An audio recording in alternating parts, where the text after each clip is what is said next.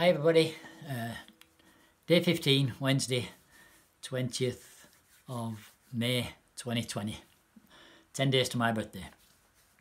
I live in a world where everybody's just doing their own thing, mindless of God, certainly. And so a little bit more of the worldview. Though they are mindless of him, he is not mindless of us. He is... The couple of things I want to say about God is he is eternal. God is eternal. It means he doesn't live in time. He doesn't dwell in time. So that when he thinks about you and he thinks about me, he looks down from his lofty place and he sees us. But he sees everybody all at the same time. He can just span by his view, from his position. He can look and see what's going on everywhere. And he is omnipotent. Which means that he is powerful, all powerful to control. So it's so this creation that he has made, it is under his control, so that he was there before the beginning, and he knows what the end will be, and he's there after the ending almost. You see, and making sure that the end, he gets to the end. That's what we were saying yesterday, weren't we? He's made promises that he's going to keep, and they'll come true at the end. We will have this heaven that is beautiful. The other thing to say is that he prophesies. So this book that he's given us, the scriptures that he's given us, the Bible that he gave to the Jews, up to Jesus, and then the New Testament afterwards, that's got prophecies in it. And from his position, he can see what's going on everywhere. So he can tell these people over here that it's going to happen, something's going to happen there, something's going to happen. And so many of the prophecies, I want to promote the idea of the Lord Jesus Christ, or God does. So he tells us, that a Saviour is coming, and this Saviour will, be his son, and he will be subject to sacrifice. So we'll look at some of those prophecies today.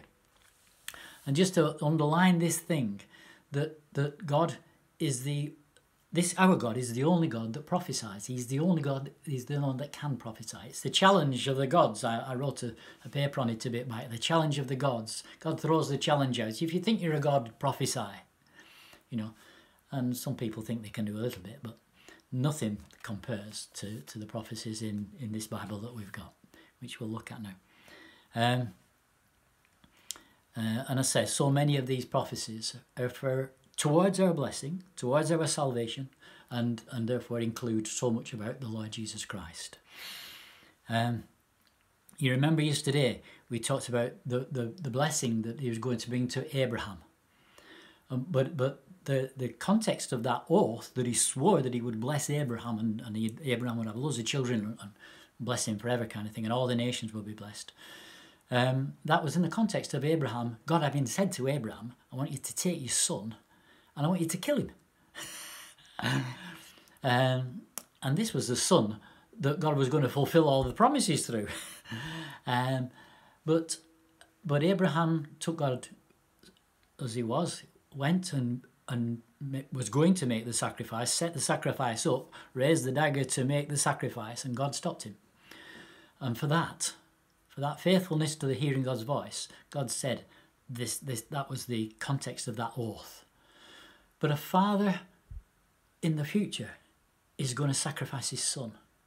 And that's the Father, God the Father, going to sacrifice God the Son for the salvation of the world. So it's prophesied in that test that he gave to Abraham there.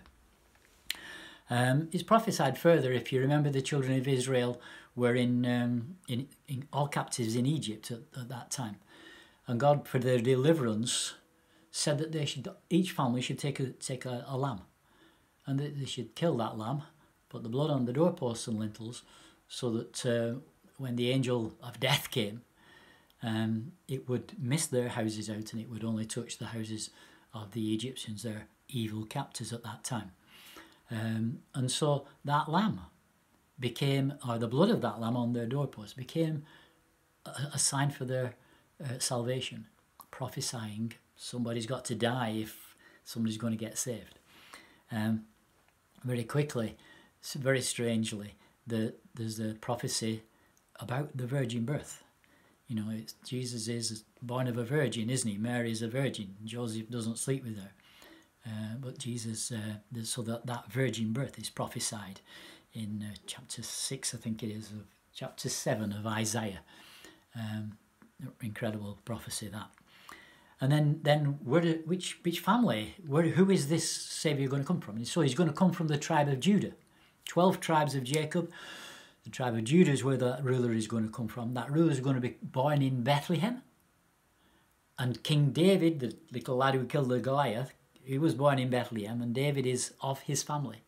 And Jesus, rather, is of the family of David. So they're going to come from Bethlehem. And they found that out when the wise men came to ask the king Herod, where's the new king going to be born? And they all knew it's going to be born in Bethlehem, because it was prophesied, you see. And Jesus came to be being crucified. He was betrayed for 30 pieces of silver. That's there. And they will look on the one they have pierced. They will look on me, the one they have pierced, is also there. Just want to finish with this, one of my favourite passages in the Bible. It's a prophecy about Jesus.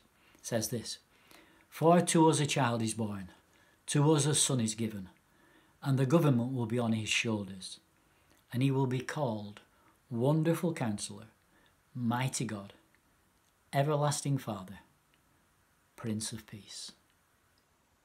Prophesying in those words the Lord Jesus Christ. Thanks for listening. See you tomorrow.